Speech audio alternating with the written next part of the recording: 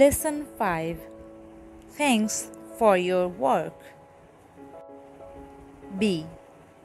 Read the text about Bulbul and answer the questions below. Bulbul collects rubbish from the Shankar area in Dhaka. Every morning, he wakes up at 5 o'clock and walks along the streets of Shankar to collect rubbish. People of Shankar put their rubbish in plastic bins and leave them in front of their houses. Bulbul walks from door to door to collect them. Sometimes the bins are very dirty and they smell bad, but Bulbul does not mind. He takes out everything from the bins and puts them in his van. He believes that all jobs are important.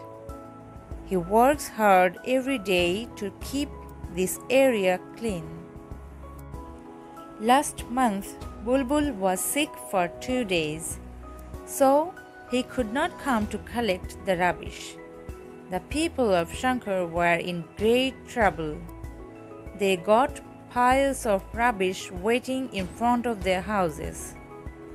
The whole area became dirty and unhygienic.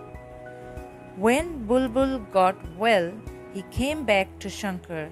He collected everything from all the bins. Bulbul does not want to fall sick again. He realizes if he stops working even for a few days only, the whole area will turn into a big dustbin.